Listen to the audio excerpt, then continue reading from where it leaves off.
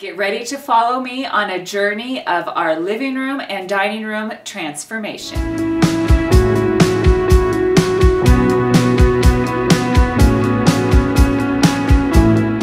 We love our house. We have been in it for over 25 years, and it did not start out this way though. We purchased this as a 1981 mobile home and started gutting it out over 25 years ago. So as economics would allow, we redid it over the years to keep it updated. And just as you change your style of jeans and clothing, we like to change the style of our house. So the goal of this transformation is matching our rooms. As we have changed one room and changed another, now we're realizing they don't exactly go together. So this transformation is going to replace all of our flooring in our living room and dining room, and we're going to take the paint color and have it go all the way throughout, and we're going to match the woodwork on our windows. So it kind of felt like a little bit of a sweater unraveling project as we started talking about what we would like to have happen,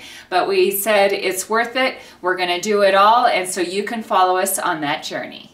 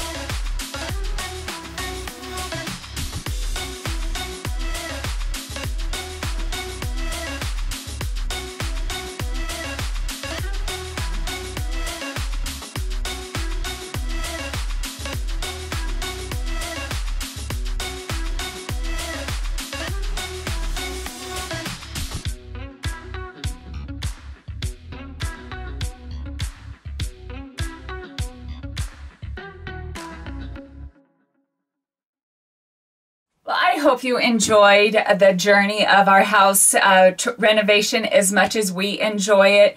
It turned out just amazing.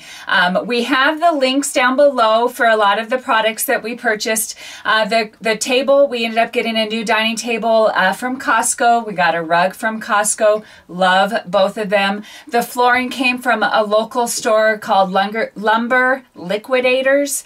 LL Flooring, I believe they just changed their name, but it's a glue down vinyl planking. We couldn't do the lock together because of this swamp cooler that we use, and we were afraid of it popping apart. But if you have any questions of anything you saw in the video, we would love to hear from you. We guess that the renovation, including the cost of the new dinette set and the rug and some of my the shelving and decorations, we figure it came in about $4,300. Love every bit of it. But as always, we love you watching DIY on the house, so check back often for more videos.